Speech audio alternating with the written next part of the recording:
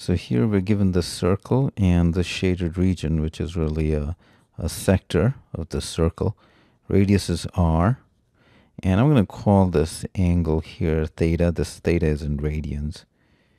And we're told that the perimeter of the shaded region is 105. So it's going to be 2r. And then this curved part, which would be r theta. Now the area of the sector is half r squared theta. Again, theta is in radians. Now I need to maximize the area, so I'm going to write everything in terms of radius, which means I'm going to eliminate theta. So I'm using this equation to express theta in terms of r. So that's theta. I'm going to replace that here. So now I have area as a function of radius, because I need to find the value of r that would maximize the area. That r knocks out. I'm going to distribute the r. You'll see why. So that's my area function. If you notice, this is a quadratic.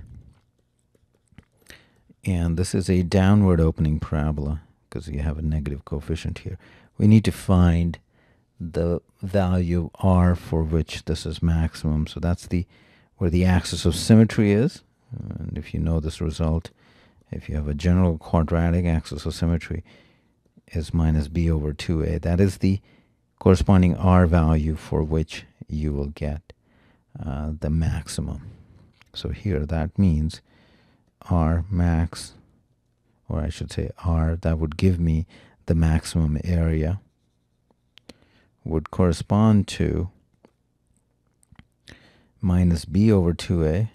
b is 105 over 2 times minus 2. So 105 over 4.